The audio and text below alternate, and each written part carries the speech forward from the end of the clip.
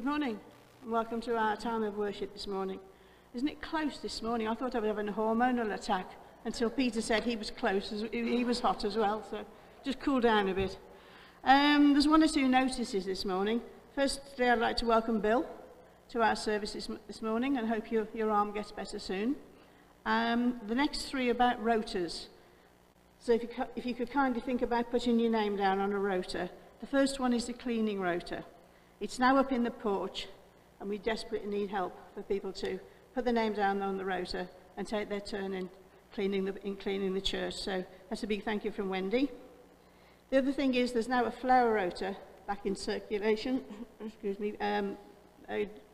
Glenys has done one. So as soon as that is pinned up, if you'd like to have a look at the gaps, see where you'd like to put some flowers, would you put your name down? And the other thing is we have got a tea and coffee rota going on. So if you'd like to put your name on that as well, there's a lot to think about, so have a think what you'd like to do. This morning tea and coffee is being served. Would you pick it up from the door by the church, by the kitchen, and then bring it out into the foyer and drink it in the foyer, please, and put your dirty cups on the trolley that's waiting.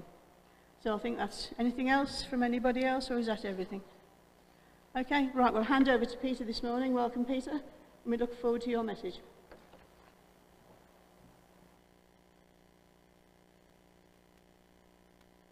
Those rotas coming up, although we think, oh no, but it's wonderful to have that positivity, the joy of getting back to what we class as normal life. Turn your eyes upon Jesus, look full in his wonderful face, and the things of earth will grow strangely dim in the light of his glory and grace. And we rest assured his grace is the same yesterday, today, and forever. In our Lord's name, we are gathered together to worship him, to give him thanks and praise for all his good gifts that surround us, both in this holy church of Chasetown Methodist and in the holy place of all those on Zoom. I don't know how many there is who are on Zoom today, but at least six places, so that's lovely. We're welcome and we're held together wherever we are. We're God's holy people. Our hymns today focus us on giving thanks. And if we run out of breath, and I haven't asked Margaret this, if we run out of breath singing some of them, because although there's a few of us here, it still takes some singing, doesn't it? We could do with 100 here. If we run out of breath singing some of them, we shall rely on Margaret to play the thanks to our Lord along with our hearts, because we know the music and hymns unite us with God. It's our theology, the way, the truth, and the life. Our opening hymn says to us in the chorus there, then thank the Lord, oh thank the Lord for all his love. Let us sing those words of love. In the hymn, we plough the field and scatter. It's a bit wet for ploughing the field, as Margaret here has just said, but we shall sing it with praise to our Lord. Thank you.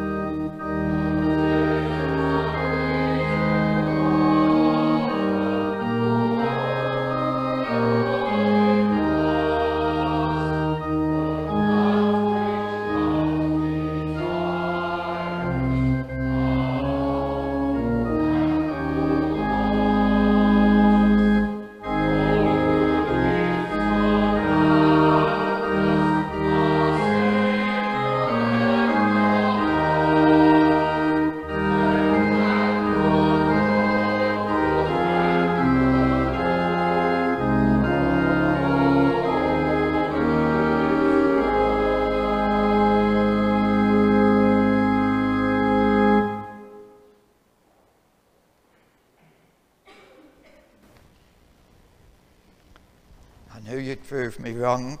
And there we've had that wonderful hymn sang beautifully. And of course, played beautifully. And we thank God for that. So we turn to our Lord in prayer.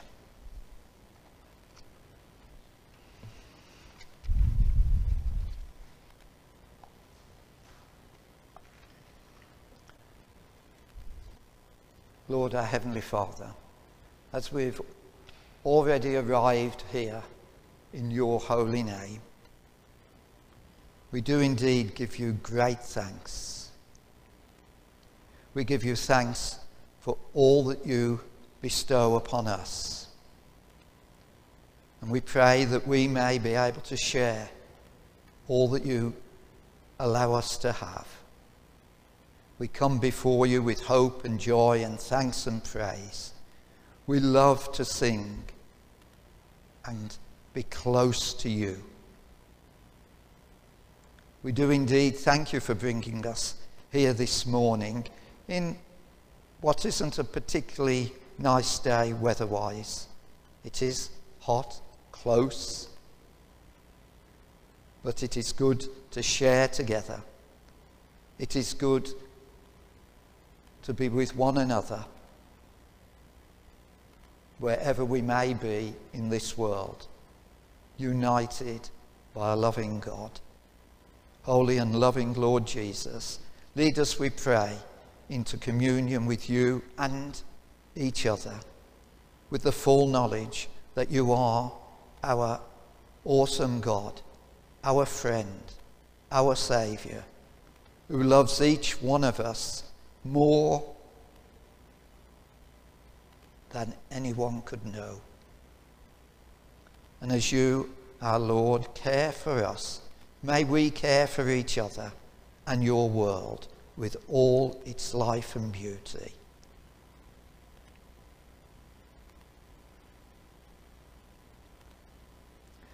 Let us take a moment in silence to ask in confession, to ask our Lord to remove anything from our hearts that we don't even know is there, that does indeed stops us communing with him in that perfect way, stops us loving as he wants us to love. So let us in a moment's silence offer our own thoughts to him.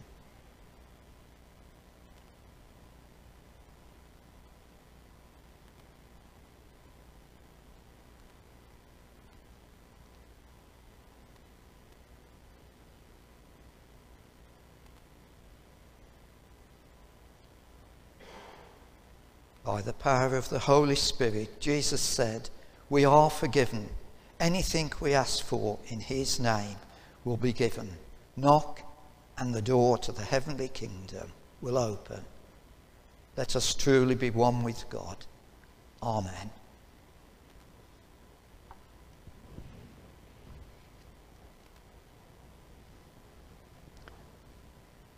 And now Carol's going to read, I believe. Carol, is that right? Thank you. I didn't know whether what I said, Carol, tallied with what I've got in front of me.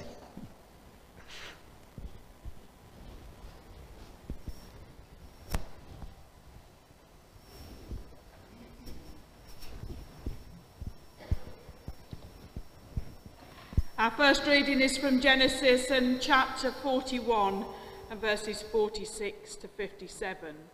I'm reading from the New International Version. Joseph was 30 years old when he entered the service of the Pharaoh king of Egypt.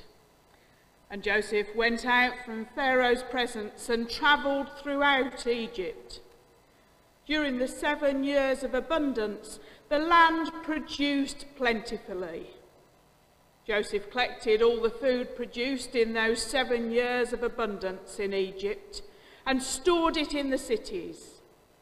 In each city, he put the food grown in the fields surrounding it. Joseph stored up huge quantities of grain, like the sand of the sea. It was so much that he stopped keeping records, because it was beyond measure. Before the years of famine came, 2 sons were born to Joseph by Asenath, daughter of Potipharah, priest of On. Joseph named his firstborn Manasseh and said, "It is because God made me forget all my trouble and all my father's household." The second son he named Ephraim and said, "It is because God has made me fruitful in the land of my suffering." The 7 years of abundance in Egypt came to an end, and the 7 years of famine began, just as Joseph had said. There was famine in all the other lands, but in the whole land of Egypt there was food. When all Egypt began to feel the famine, the people cried to Pharaoh for food. Then Pharaoh told all the Egyptians, "Go to Joseph and do what he tells you." When the famine had spread over the whole country, Joseph opened all the storehouses and sold grain to the Egyptians, for the famine was severe throughout Egypt. And all the world came to Egypt to buy grain from Joseph, because the famine was severe everywhere.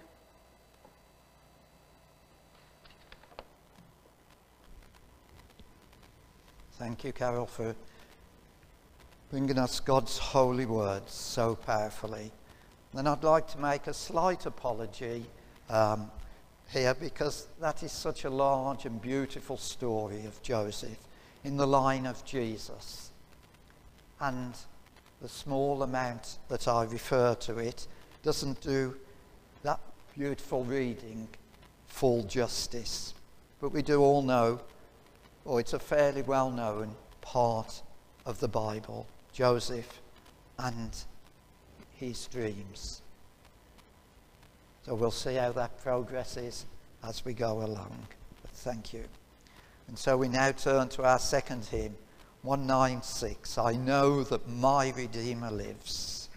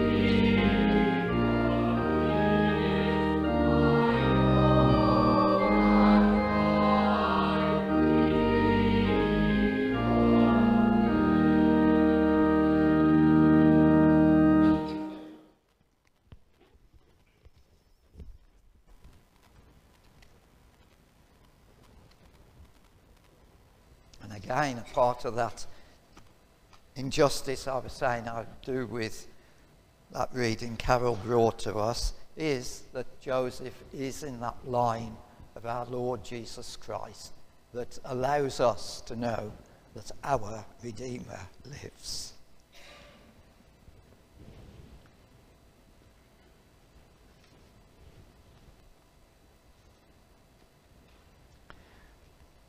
We take a reading from Matthew chapter 14, 13 to 21. And again, another well-known story of Jesus feeds the 5,000. But often what we don't say, or I don't hear said, often you may, but the previous verse tells us that Jesus is sad because John the Baptist, has just been beheaded.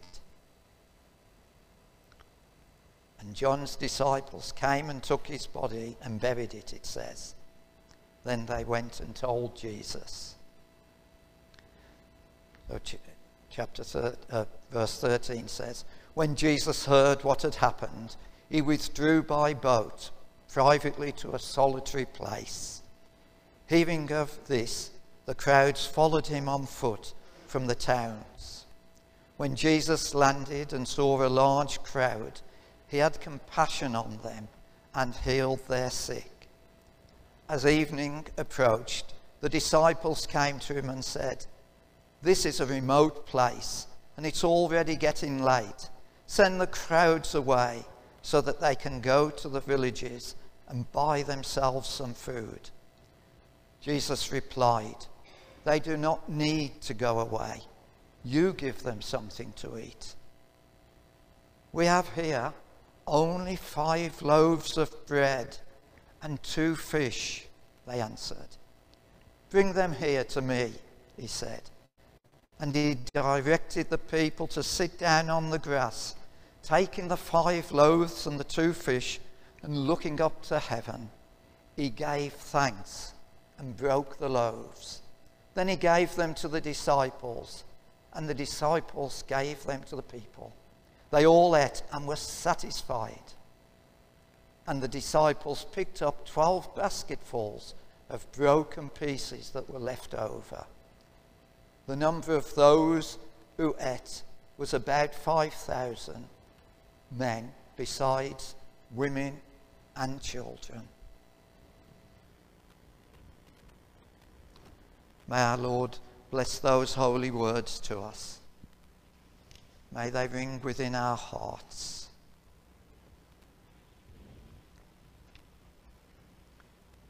Jesus, we know, the same yesterday, today, and forever. As I was walking into church this morning, I've seen the holy symbol of the empty cross, as you can see around. I did a quick count with my glasses steamed up because of the mask I was wearing, but at least 15 times the cross is there from the road into where we are now. You might count more. I don't think I counted what's on the colours behind me. So there's at least 15. So that says something to us, doesn't it? What Chasetown believes in that holy symbol of the empty cross. That Jesus is indeed alive and reigns with us. But that's, we know, is a sacred symbol. But to those who have not yet heard, it's just a piece of wood. It's just a piece of metal on the gates. It's just a sticker on the windows.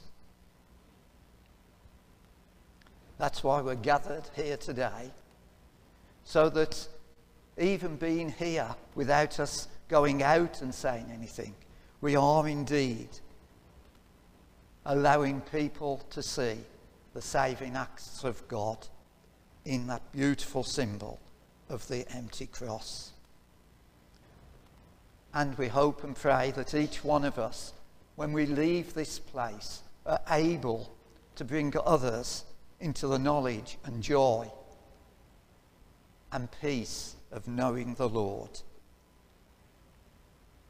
The largest cross, well, it was the largest I've seen in front of us there.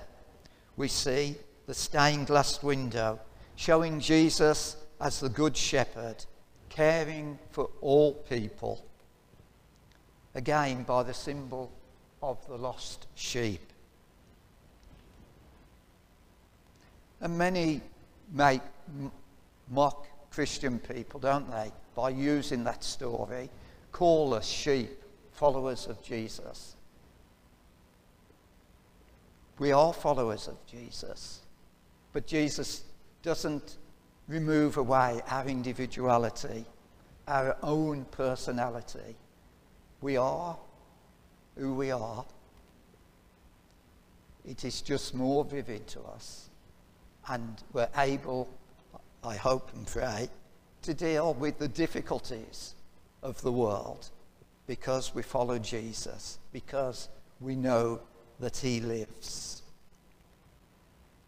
And I know it's our joy, our excitement, and our challenge to bring his words to the world.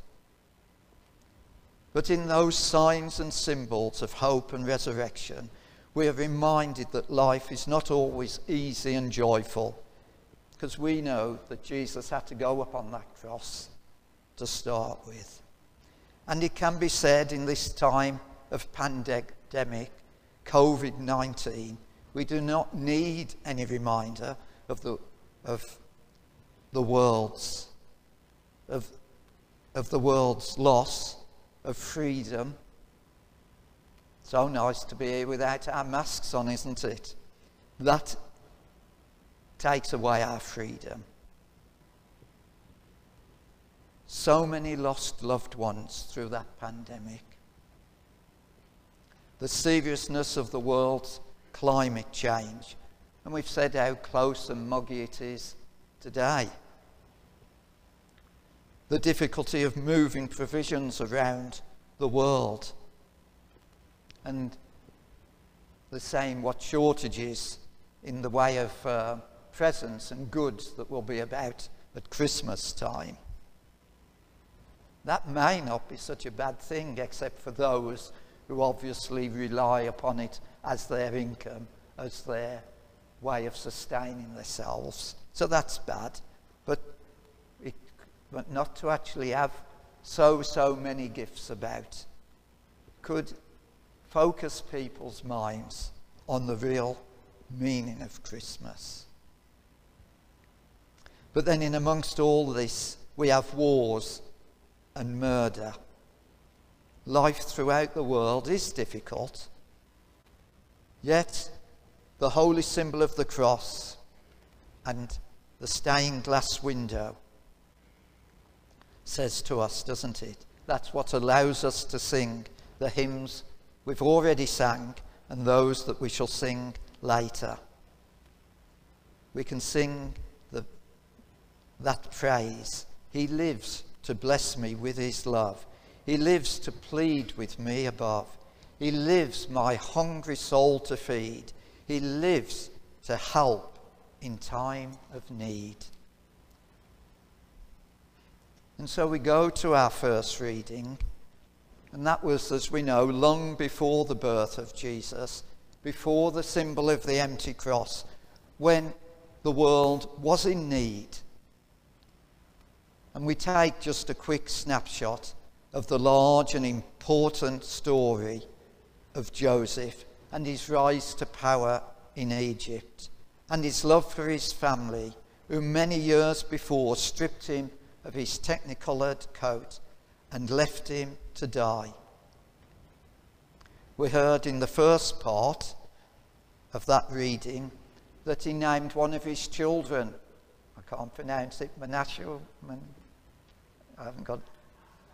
Yes, thank you, Carol. And he wanted to forget his family.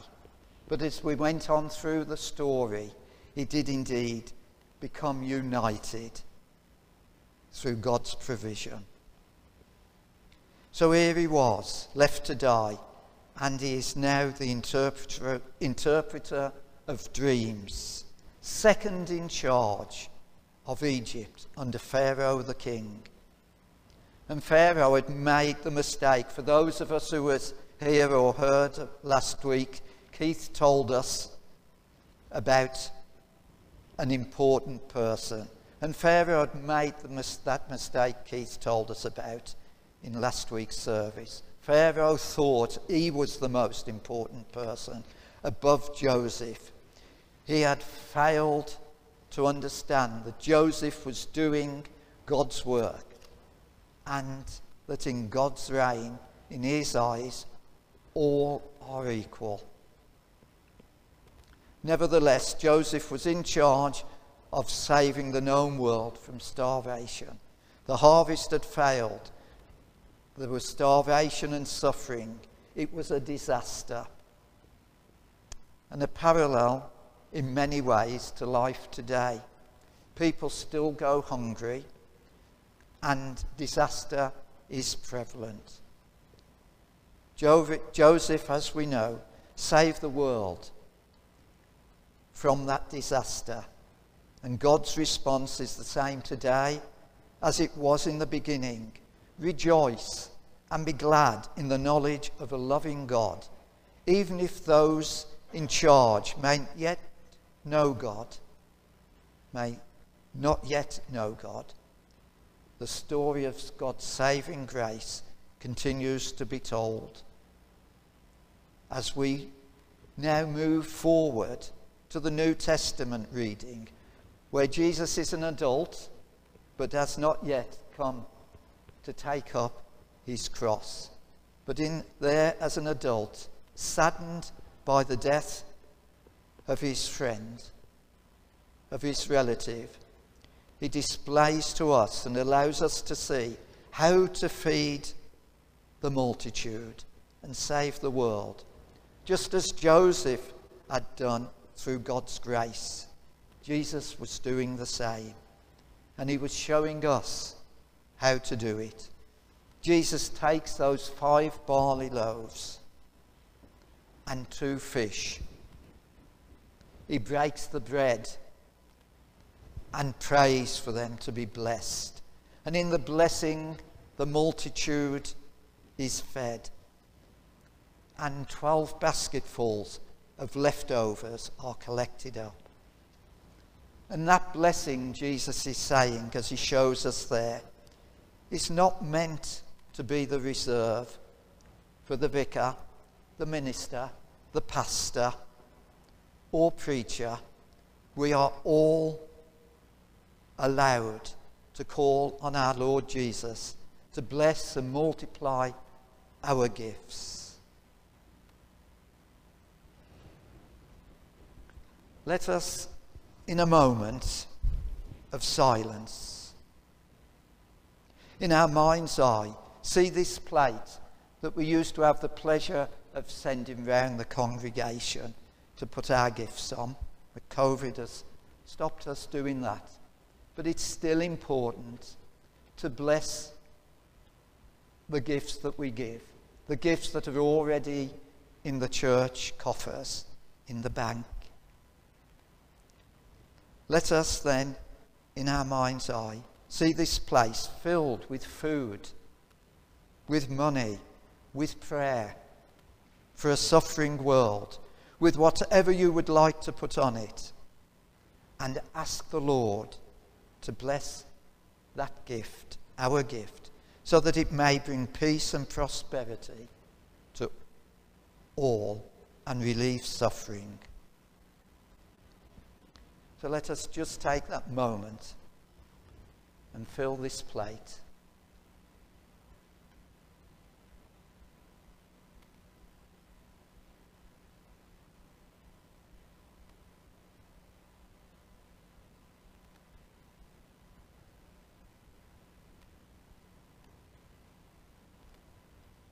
Lord, as each one of us has spoken to you, we beseech you to bless these gifts so that they may be used wisely here on earth to further the knowledge of your loving, saving grace. Father God, we ask you to bless the giver and the gift, for we know that it will indeed feed the world. Amen.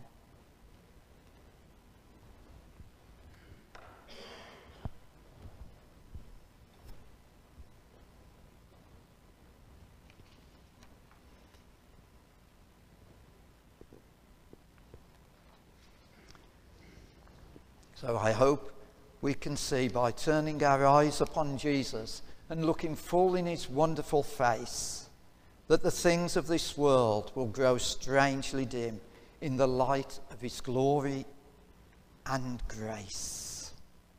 Because in his grace, our hearts become alive to be a good shepherd of his people, to speak and share the love of God in all we do and all we say. Through him we see more clearly.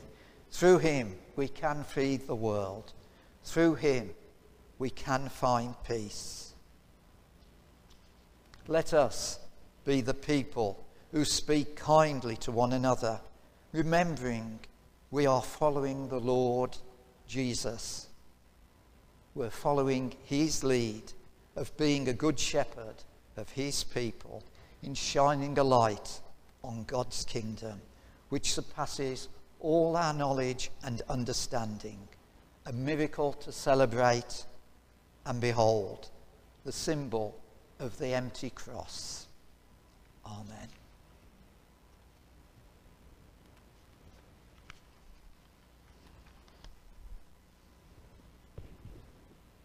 And so we sing, "For the Beauty of the Earth," 333.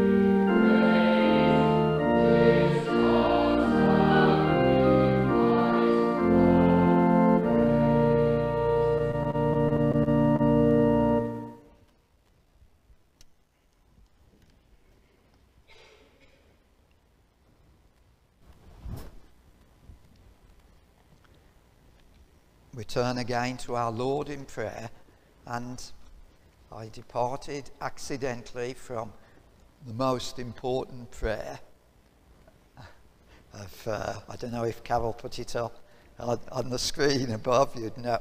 So I have to admit that I departed from it accidentally, but we'll put it in now. And if I forget, you can carry on. And I've just noticed another cross on Bill's lapel there. So that's lovely. So that adds to 16 so far.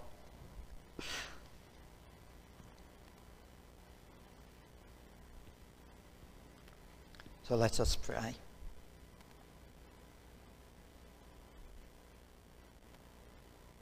And we'll pray with that wonderful prayer that joins all our prayers and says to us, all we need bring to our Lord and Saviour, the Lord's Prayer.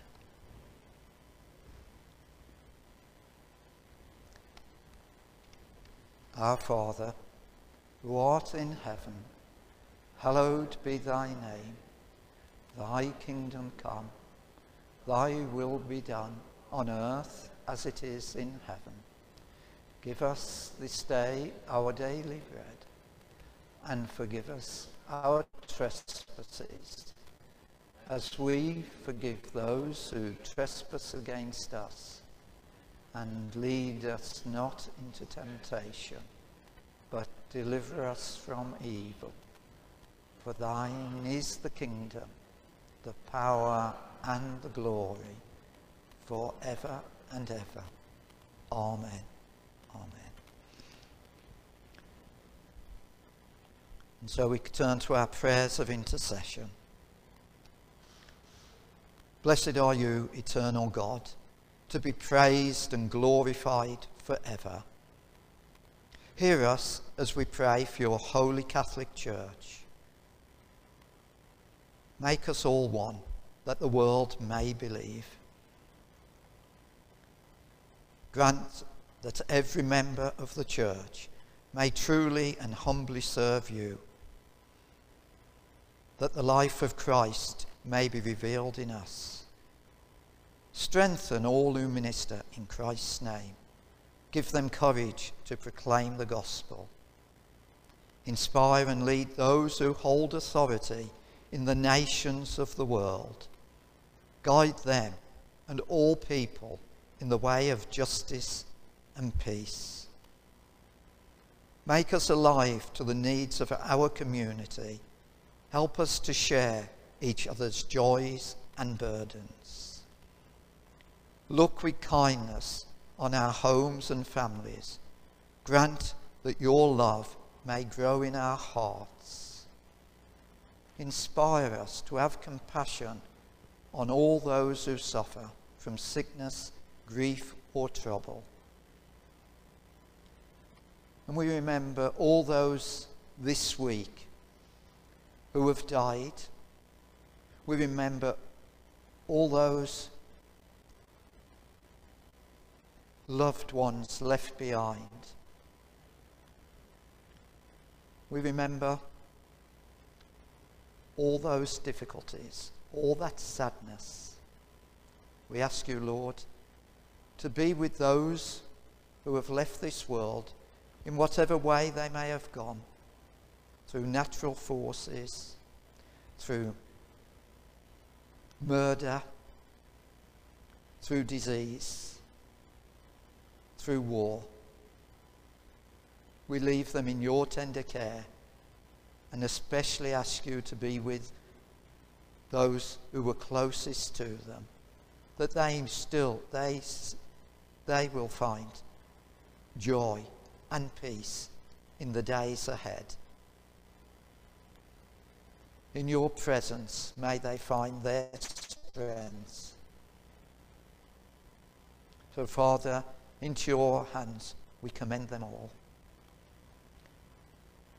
And we give you thanks for this place here in Chasetown, where we have spent many times in your presence.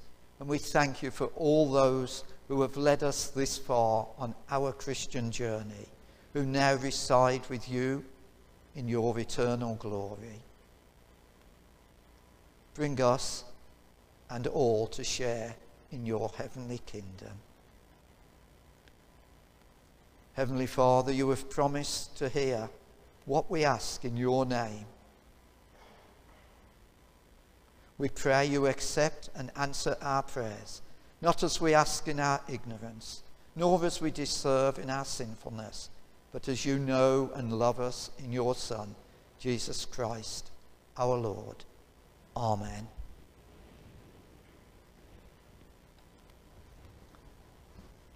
We sing our closing hymn, 746, One More Step Along the World I Go. And our Lord calls us, just make that one step each time, and we will indeed come into his heavenly kingdom. One more step along the world I go.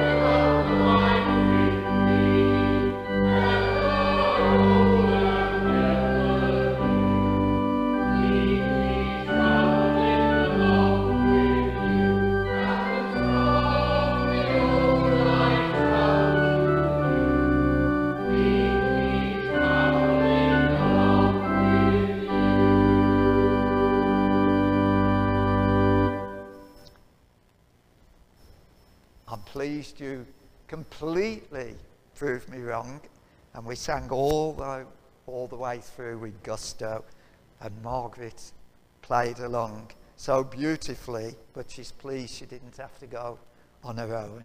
And we thank all those on Zoom that we've heard you singing as well, and that's joined us all together. May the love of God bless us and keep us.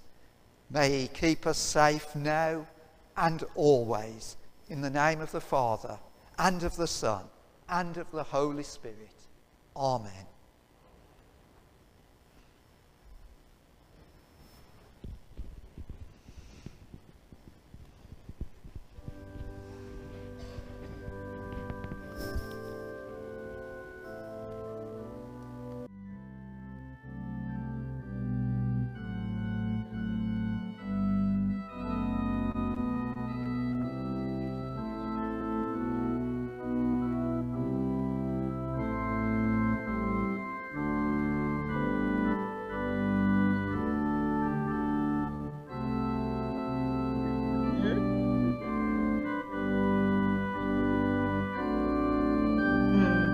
coat.